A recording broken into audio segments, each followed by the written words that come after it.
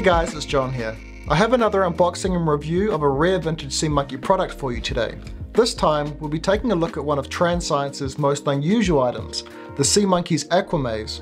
It's an odd combination of both the keychain aquarium that can temporarily house your aquatic pets and also an electronic maze game. So yeah, super weird, but I guess that's what sea monkeys are best known for, so it's certainly on brand for the company. The Aquamaze was released under Exploratoy in the year 2000, which was also around the same time that many other wacky sea monkey products were hitting the market, such as the penquarium and the notorious Sea Monkey's Aquarium wristwatch.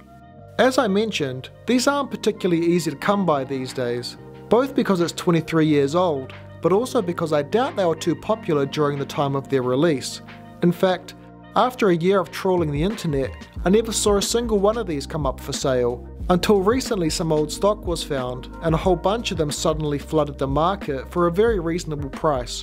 I managed to pick this one up for just $16, though I saw boxes of 10 being sold for only $120, which is an amazing deal if you're in desperate need of 10 sea monkey keychain aquariums.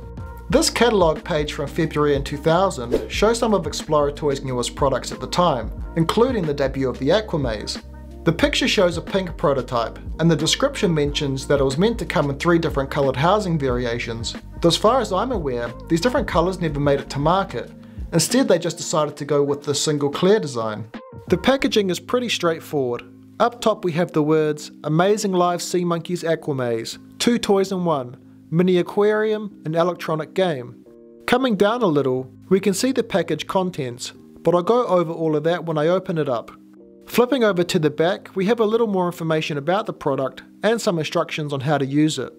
I really like the personalised illustrations here. I've always been more of a visual learner, so I appreciate seeing these when they're included. Further down there's a cutout with instructions for ordering the yellow sea monkey handbook. This thing was like the sea monkey Bible back in the day, but unfortunately it's not available anymore. I was lucky to have one included in my Sea Monkeys Ocean of Fun kit though, so I'll leave a link to a PDF copy of it in the description of this video for anybody who wants to read through it. In the bottom corner it says that batteries are needed for the maze game to work, but apparently they're already included. I just hope they're still working after all these years. While doing some research into this product, I discovered that this Aquamaze was actually the very first keychain aquarium that was ever made for sea monkeys, though a year later in 2001, Transscience would come out with a similar keychain habitat which was included in the Pirate Gold kit.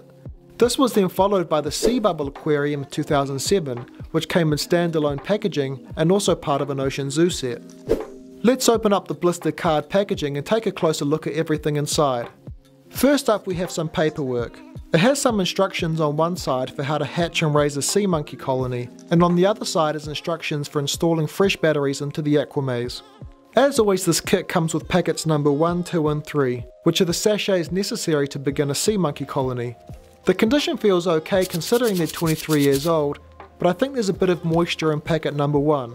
I'll put them into a sea monkey tank at the end of this video to see if we can have any luck with hatching them.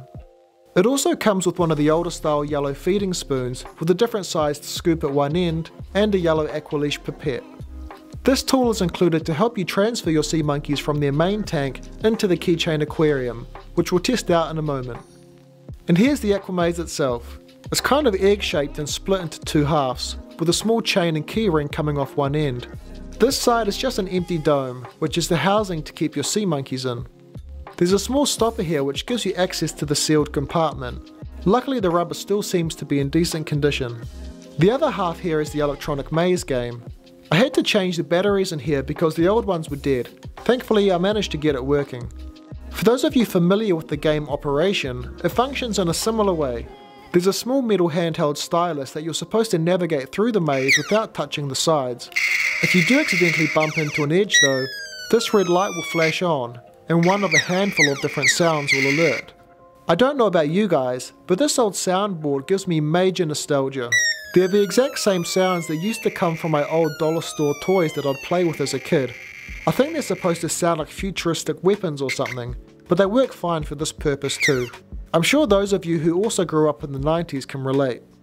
I tried to complete the maze without touching the edges, but it was quite difficult. This thing is really small and my fine motor control isn't that great.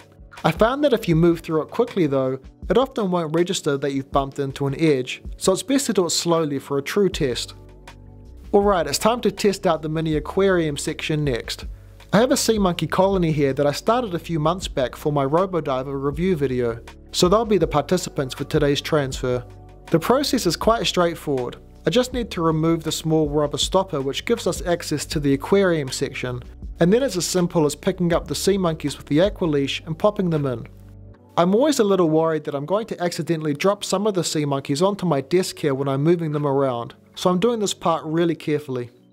The packaging says you're only supposed to put 1 or 2 sea monkeys into the Aquamaze, but in my experience with the aquarium watch, it's fine to put more than that in for a short time.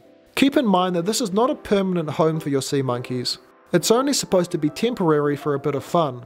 The instructions say you're not supposed to have them in here for more than 12 hours, but even that seems a little excessive to me, so I'm only putting mine in here for a few minutes to capture some footage for the purposes of this video. Once that's done, you either carry on playing the electronic maze game, or put the stylus into this handy little holder, close it up, and take the keychain with you wherever you like. One quirky little feature is that there's a mini magnifying glass on top here, which is supposed to help you see the sea monkeys more clearly, though in my experience, these things usually just do the opposite. They distort your view and kinda just get in the way, so I'm not crazy about them. So now for my overall thoughts on the Aquamaze. Usually, I'm quite positive about most sea monkey products, but the Aquamaze is a pretty weird concept, and the electronic maze game isn't great. It'll give you a solid 5 minutes of entertainment at best before you're done with it. I do like the keychain aspect though, but I think the dedicated keychains that came with the Pirate Gold sets were a better execution of this idea. I'm not particularly surprised that these weren't sold for too long either, and it makes sense why a bunch of old stock suddenly hit the market a few months back, because I doubt these things were exactly flying off the shelves back in 2000. That being said, part of what I love about sea monkeys is their courage to delve into the wacky and come out with absurd products that you'd never think of or see anywhere else. Sometimes they're a hit, and at other times, as with this product, it's a bit of a miss. I mentioned earlier that I'm going to try and hatch the 23-year-old eggs that came from this set. I've tried to hatch old eggs in the past without any luck, but I recently read that the older the brine shrimp eggs are, the longer they take to hatch, so I'm going to give these ones a few weeks to see what happens. I'll leave them on my windowsill and check back in with you guys in a week or two for an update. Hey guys, so it's been 2 weeks under ideal conditions and there hasn't been any movement in here yet. I'll keep this tank going for another week or two and update you guys down in the comments if anything does end up hatching. Thanks for watching and I'll catch you on the next one.